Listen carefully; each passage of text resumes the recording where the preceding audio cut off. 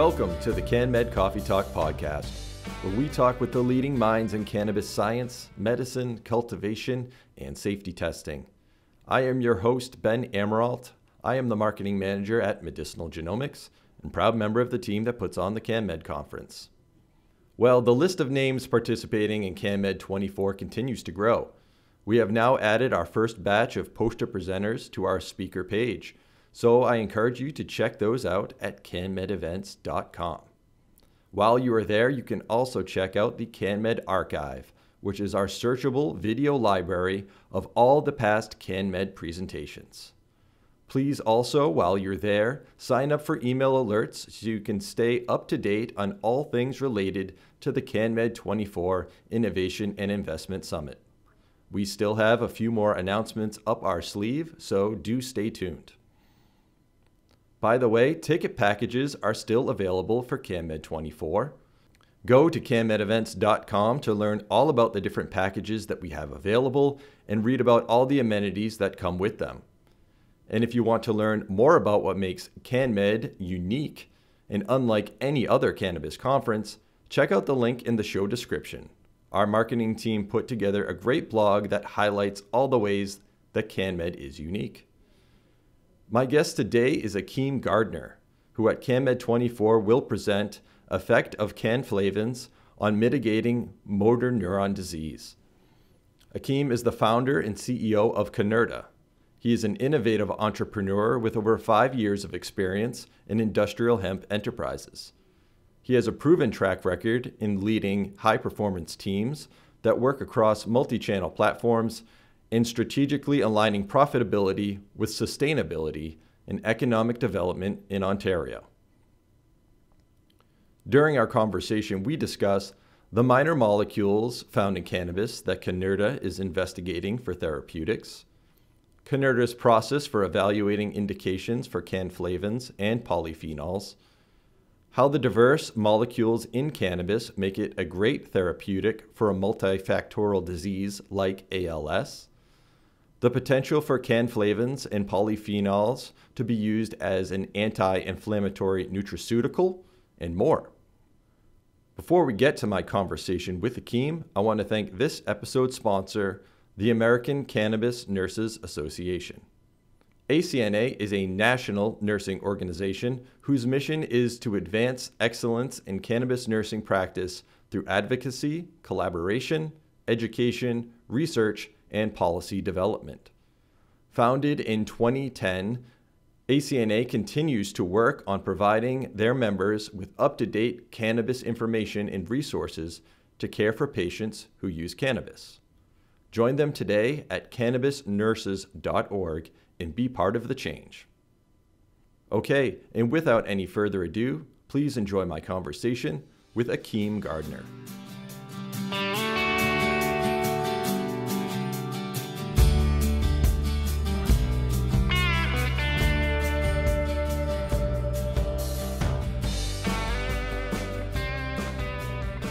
Good afternoon, Akeem. Thanks so much for joining us on the podcast. Oh, thank you for having me here, Ben. Excited to be back. Looking forward to CannMed 2024 as well. It is great to have you back on the podcast. And as you mentioned, you're returning for CannMed 24.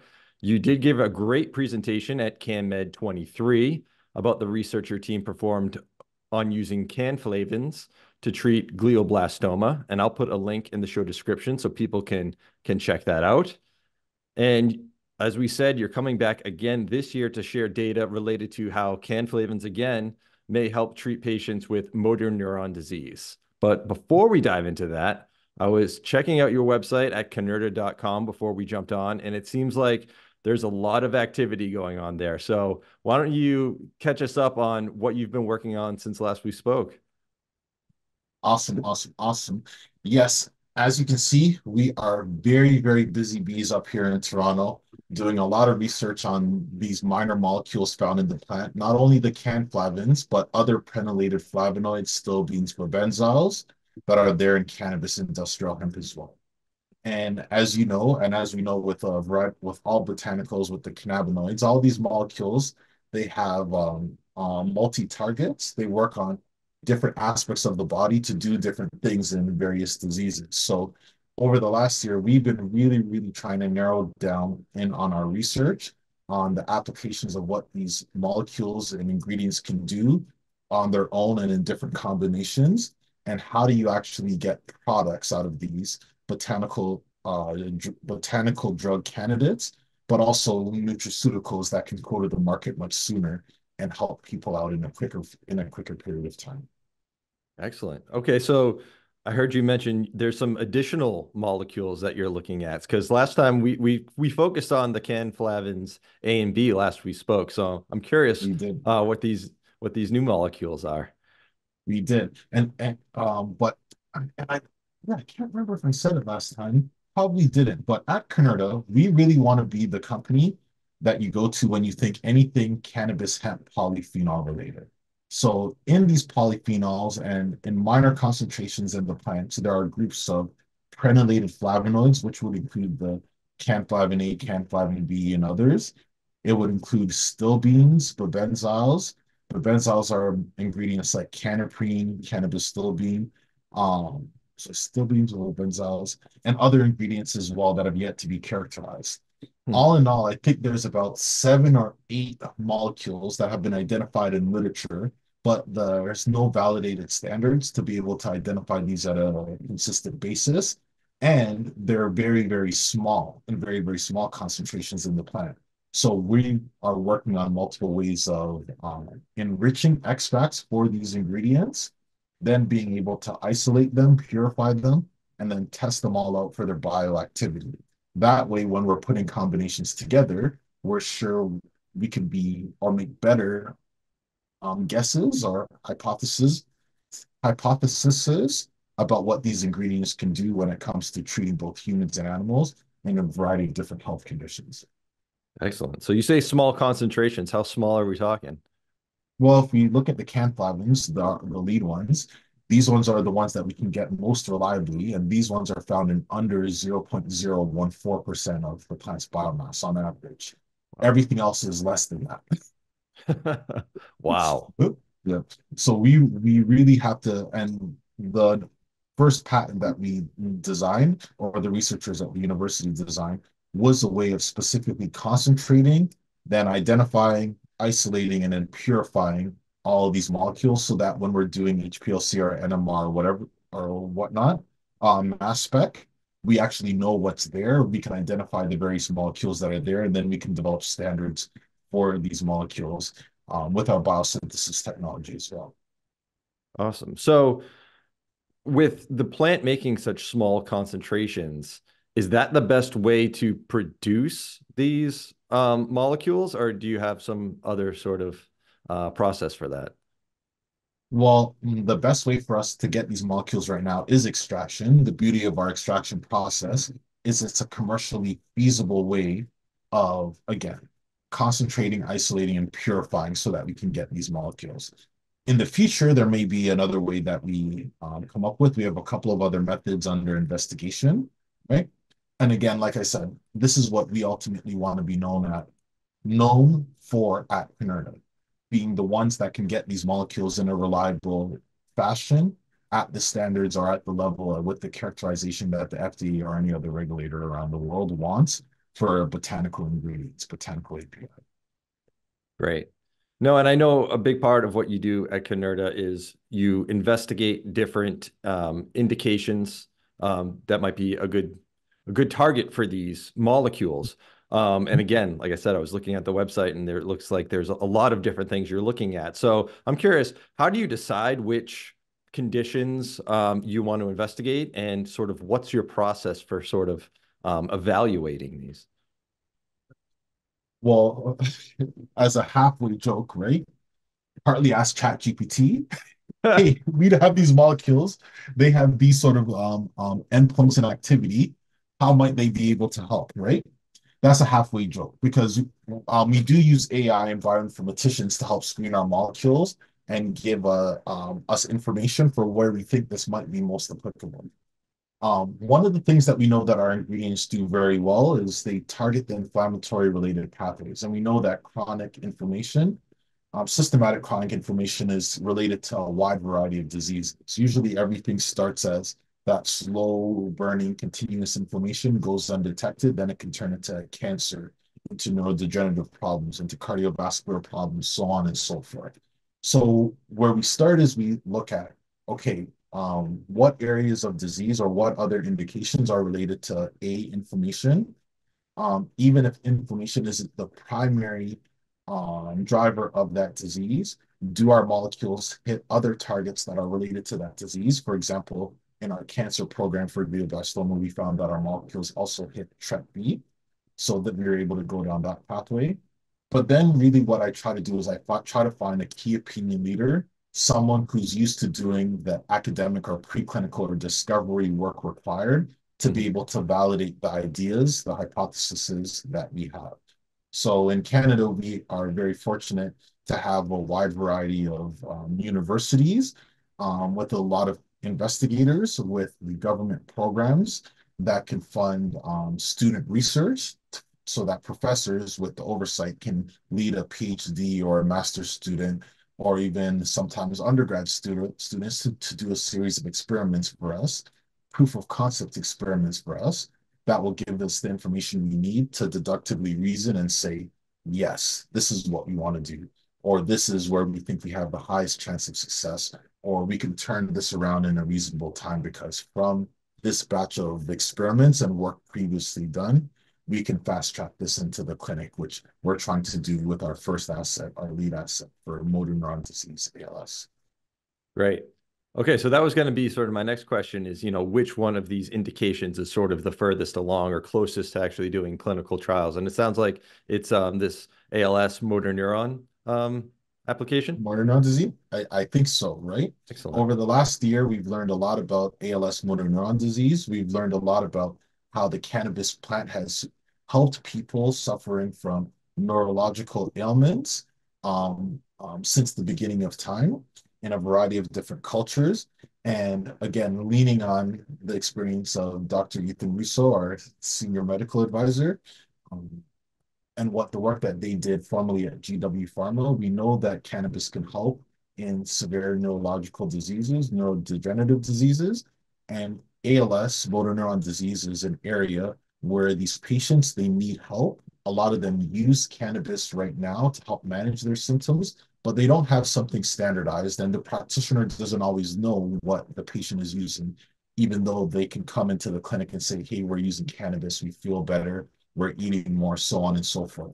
So our goal is to be able to leverage all the work previously done, along with some of the new work that we're doing right now, to be able to move this forward into the clinic and really help a patient population that's looking for answers, that's looking for help, that's looking for a better quality of life, and really deserves to have it. Excellent. And now, um, the therapeutic that you're sort of evaluating, is that a single molecule therapeutic, or is it sort of a combination of different compounds? What does that look like? So generally speaking, when we evaluate um, our assets in any indication, we put a series of different candidates in there. So we will put like highly purified single Cannflavin can A. We'll put can A extract, and then we could put combination extract in there and see what performs best Hmm. based on the mixture, the cocktail mixture, the almost entourage or synergistic approach, right? Now, based on the work previously done and based on, again, being a student of Dr. Russo, we know that in the clinic for humans, it's probably not going to be a single mixture, a single ingredient that has the best opportunity to help these patients. It's going to be a cocktail mixture, a cocktail approach, not dissimilar to how these patients are getting treated right Hmm. now, but we could talk about that a little bit later. Um, as I was saying, we put together a series of different molecules found in the plant at various concentrations, at safe concentrations that we believe can be delivered to patients chronically on an everyday basis that can help them manage their symptoms, that can improve their quality of life, and might also be neuroprotective as well um, and help them with survival. So we think that we have something that can be disease modifying. Now we just have to continue to go out and prove it. Great. And so where are we at now? And I mean, maybe how about a little preview? I don't want you to give away too much because we want people to come out to the event. But what are you looking to present at CannMed? So at CannMed, we have a series of, again, previous literature that's been done, but also some unique experiments that we've recently done to validate that our combination actually does work how we think it's going to work.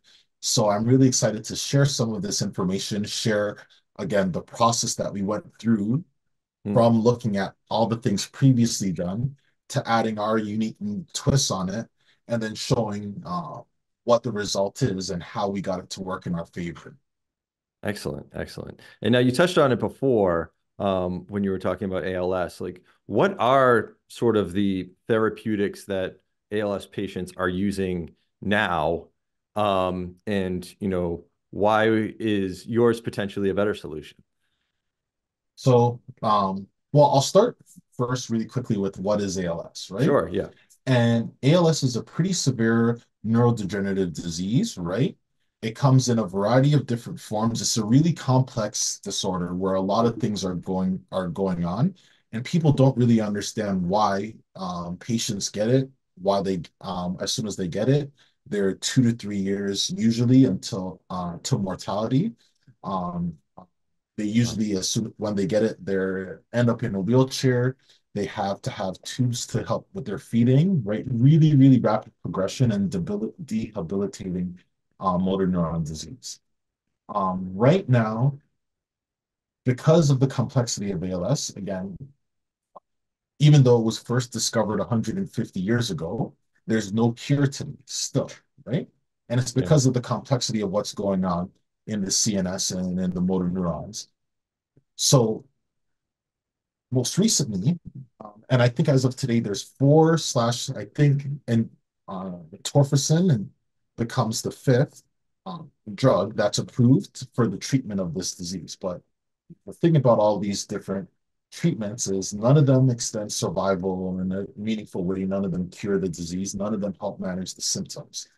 And because ALS is so complex between patient to patient, there's so many different gene irregularities and different things going on. Right now, practitioners, they sort of prescribe to the patient in this cocktail approach. Here, take all four treatments, right? And all four will maybe help you on your journey. So what we aim to do instead of having to have the patient have 4 or 5 different treatments to help them, we aim to put all the benefits of the cannabis plant and the various different ingredients in the cannabis plant into a single or a monotherapy that they can take on a day-to-day basis that will not only help them address their various different symptoms, their pain, help them sleep better, help them with their hunger and their appetite, help them with keeping on muscle mass, um, but also improve their quality of life and then potentially be neuroprotective as well and extend their survival. We think we have a sort of all-in-one approach, and this is where we get to benefit from the multiple applications of the cannabis plant and all its various indications. We don't need one thing to do one thing very well. When you're dealing with a complex Hmm. disease like ALS, you sort of need the polypharmacological approach. And this is where we get this advantage, plus the added advantage of having our super potent anti-inflammatories and our cannflavins in this mixture. Excellent, excellent. No, and you mentioned so the current medications, they don't relieve symptoms, they don't extend lifespan. I think there was another thing you said there that they're not doing. So what are they doing? Well, they help, right? Mm, But they don't cure. There's no cure for ALS, right? We don't really understand what's going on. And again, each of these medicines, they're designed to specifically do one or another thing, help with patient subpopulations of ALS patients that have one disease modification off or another, right? But they don't help in a broad spectrum, if you would call it, to the broader population. right. And none of them address the symptoms like we know we can address the symptoms with cannabis. That's why ALS patients, even if they're taking a medicine, one or the other, they'll still often smoke cannabis or have a tincture or have a topical or something like that. to be able to help them with the symptoms that they're also suffering from. Excellent. So this is where, yeah, this is where we think we can come in and we can really help because again, we know things like cannabis helps with spasticity, it helps with muscle spasms, cramps, the pain, the fatigue, depression, nausea, so on and so forth. And we know that with cannabis, you can have these benefits, have an improved quality of life without a host of a whole bunch of other adverse effects. Excellent. Yeah, and it sort of seems to kind of illustrate, the difference between cannabis medicine approach and a traditional pharma approach, right? It's like pharma is like you said, typically focused on, a single molecule for a single indication, which it sounds like is what's being used for ALS now, but it's not really effective because it is such a broad disease where it's not sort of a one size fits all, and that's where something like a cannabis might actually be a better approach because it can help in so many different ways. It can be if you can deliver it with the CMC and at the pharmaceutical standard, right? Mm, In pharma, they do combination therapies. Like I mentioned, they still use the cocktail approach for ALS. They have four approved medicines, sorry, that can help treat one aspect or another of the disease. And then they deliver it together in the combination approach. But the easier way to get it approved, um, because you have to do the clinical trial, because you have to have the CMC and be able to produce it consistently every single time, right? It's to have one thing that does one thing very well, get it to market, and then let the practitioners yeah, prescribe it or use it to help their patients. This is where, again, our learnings from those that have done it before, those that have done it at the pharmaceutical standard with Sativex and Epidiolex, we get the benefit of understanding how do you make this happen? How do you make this happen with botanical mixtures? How do you make this happen with cannabis? And once you can do that, from a production weight, from a clinical trial weight, from a batch to batch repeatability rate, then the patients get all the real benefits that cannabis can offer in a standardized, consistent method. yeah. I mean, the whole consistency thing, that is one of the greatest challenges with cannabis medicine for sure. Um, So another challenge with cannabis medicine is, of course, the cost. So I'm curious, and maybe it's way too soon to tell, but like, how would the cost of this type of therapeutic sort of compare to kind of the standard ALS treatment? Probably a little bit soon to tell, right? Yeah, A lot of that's going to come after we finish our full scale up, our CMC, and have the cost of goods sold. But the thing is once you get it through the clinical trials, once you get it approved by regulators, then the payers, the insurance will pay for it, right? excellent. And the nice thing about this is that it's not just restricted to a medical cannabis program. When you get it approved as a drug, you can cross interstate lines and the big insurance companies can pay for it, not only in the US, but also this is the approach that we'll take in targeting the payers and getting the payers to approve reimbursement all over the world. Excellent. No, I know you're up there in Canada, which is a little bit different than the US because you do have a federal medical cannabis program up there. So with the path to getting the payers to reimburse or pay for this therapeutic, is it an easier path up there than the US? Probably I'm not going to say easier because, again, we're not going to go down the medical cannabis route to start. We're going after pharmaceutical, right? Got it. So we'll go the same route as traditional pharmaceuticals like GW Pharma did with Epidiolex and Sativex to get full reimbursement. But that's not to say that we don't have a fallback plan if we have to go to a fallback. Excellent. Always good to have a fallback plan. Exactly. And in what we mentioned before that these are in very low concentrations in the plant. At what sort of concentrations are these compounds effective? Is it a little goes a long way? Well, again, different dosages for different indications. And our ALS formulation is a combination of a variety of different things, including our Cannflavins. Mm, So in the ALS formulation, we don't need a lot of Cannflavin A to or B to work to help the patient because it's not working alone, right?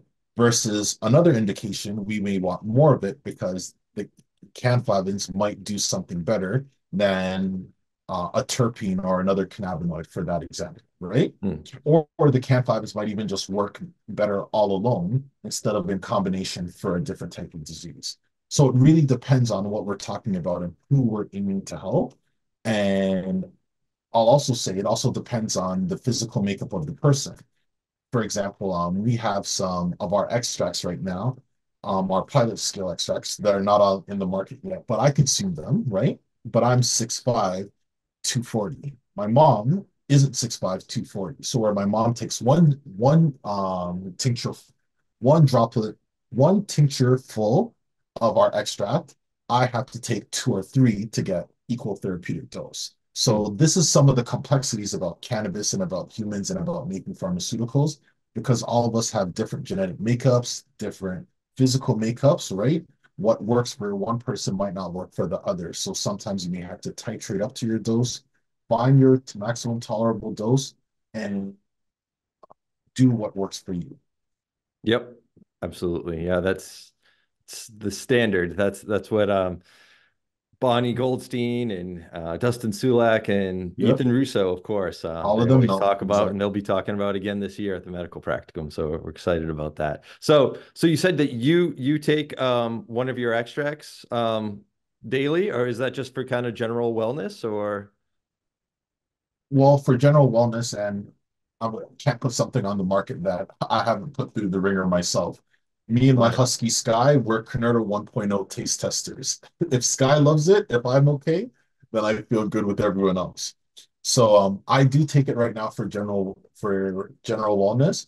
Also, I'm currently our longest safety study, our long-term safety study, because I've been taking it since day one, right? And wanted to make sure that, again, no stomach issues, no nausea, no adverse events, right? I feel really, really fine.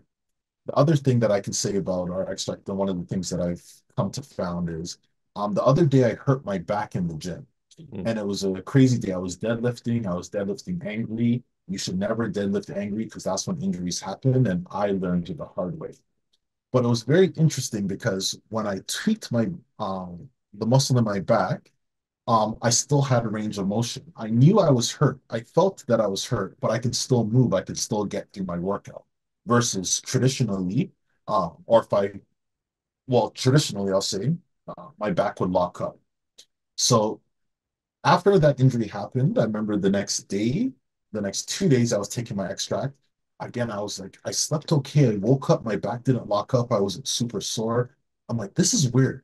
But is this in my head? Right? Because I want our extract to work more than anyone. But I'm like, I definitely know I'm injured.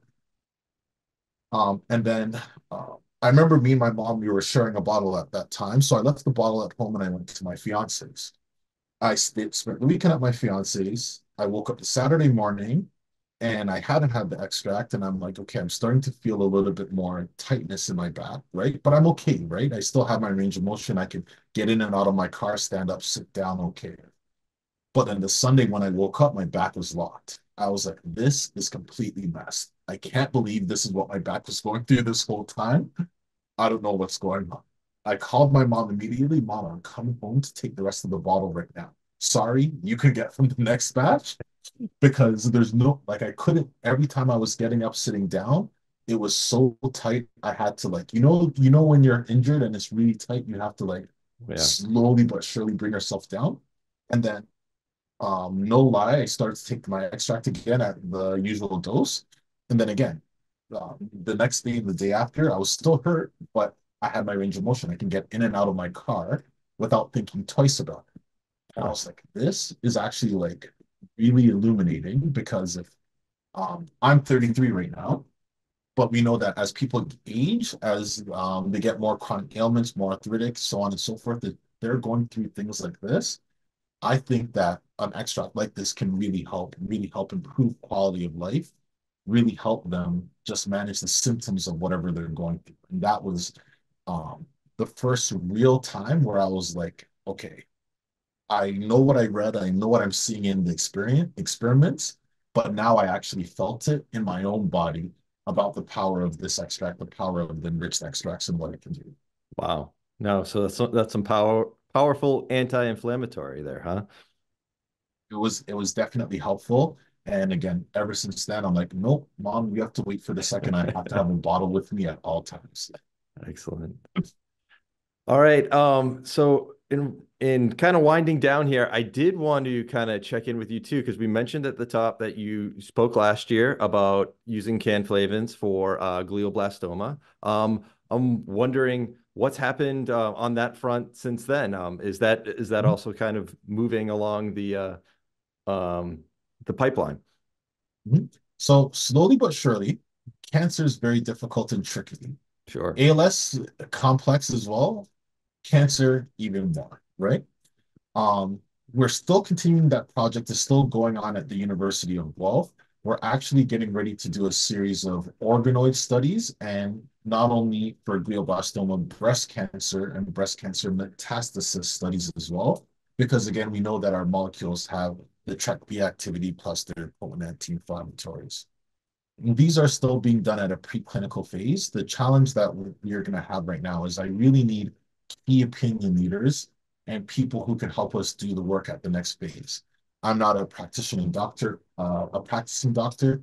I'm not a principal investigator in the traditional right? And I don't see these patients. So really for us, the next phase of work that we need to do once these sets of experiments are complete is finding someone who's interested in looking at uh, future alternatives to cancer treatments, small molecule cancer treatments, and taking a look at the data that we have and having the experience and the know-how to be able to help us take this forward.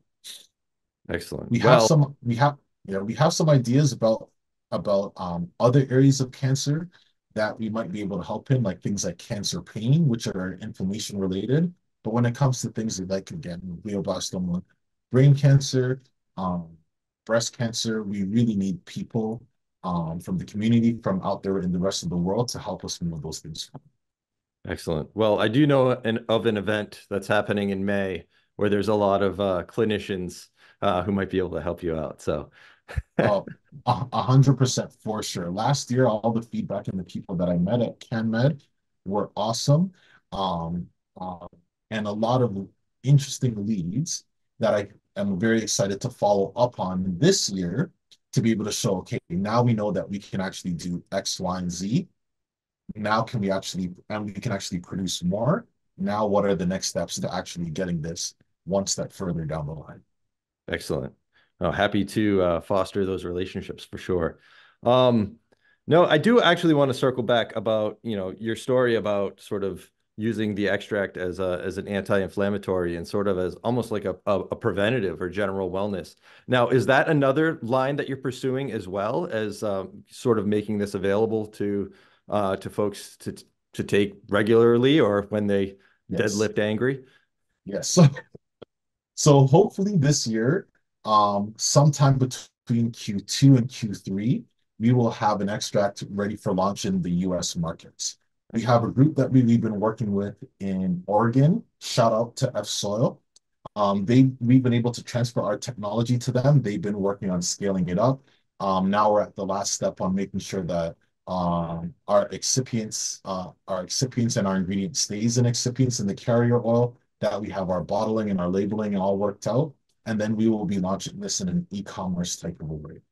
So very, very soon, we're right around the corner. This isn't a high concentration Cannflavin um, extract product, but it is an enriched polyphenol product. The Cannflavins are in it in more of an amount than any other product that's on the market as of today.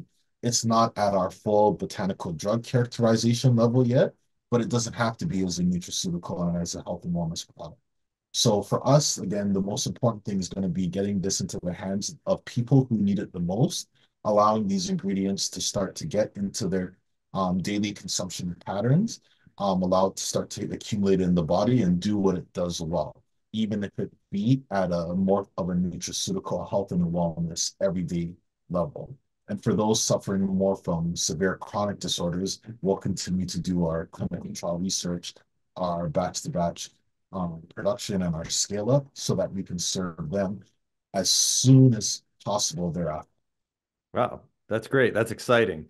I mean, I personally, I take CBDA every day or after all my workouts. So I'd be Mhm.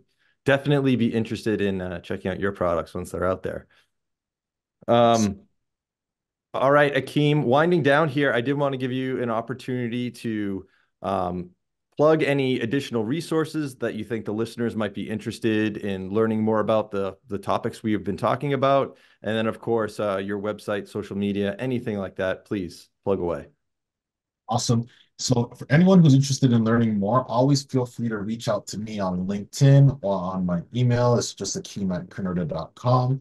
On our website, in our journal area, so canurta.com/journal, we have a bunch of different resources there, including new literature or new data as it comes about.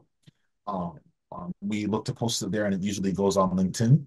But what I would ultimately say is to come to CannMed 2024.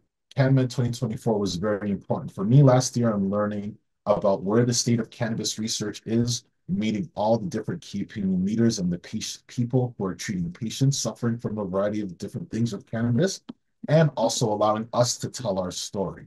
So I was very happy to be able to get on that stage for the first time last year. Really excited to follow that on with more actionable items this year and continue to grow our relationship with the whole CannMed community. That's what I would say about it. Excellent. We appreciate that. And we appreciate you, Akeem, and look forward to seeing you down in Marco Island. I look forward to it as well. Thank you very, very much for having me here today, Ben. Please stay warm because in Canada it's cold and wet. We're up in the Northeast. It's not much warmer Well, where we are, but we'll do our best. Looking you'll forward to do your Florida. best, yeah.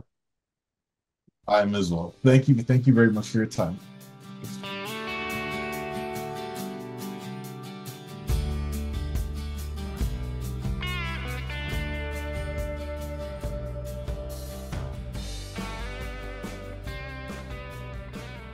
Hope you enjoyed my conversation with Akeem Gardner. Check out the links in the show description to learn more about the topics we discussed. And thanks again to this episode's sponsor, the American Cannabis Nurses Association. Our next episode drops February 21st. That's 2 weeks from today. In the meantime, please go to canmedevents.com and check out our speaker lineup and our poster presenters. While you're there, sign up for email alerts to get notified about all our event announcements. You can register for your ticket package through a link at canmedevents.com as well. And be sure to do that as soon as possible because our tickets are limited this year. Also, be sure to follow us on social media. We are on Instagram, X, LinkedIn, and Facebook. Just search for CannMed Events. And lastly, we appreciate it if you would rate, review, and subscribe to the podcast on whichever method you use to consume us. All right, stay safe, stay healthy, and be sure to come back for the next CannMed Coffee Talk.